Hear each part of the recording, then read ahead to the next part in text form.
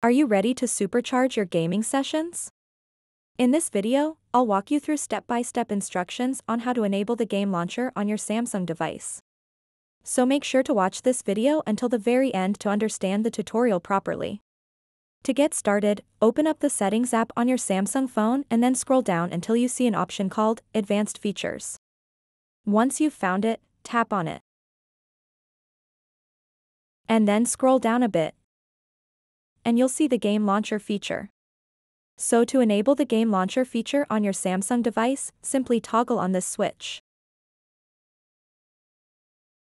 Once you've enabled it, you can organize all your games all in one place and access extra features that enhance your gameplay experience.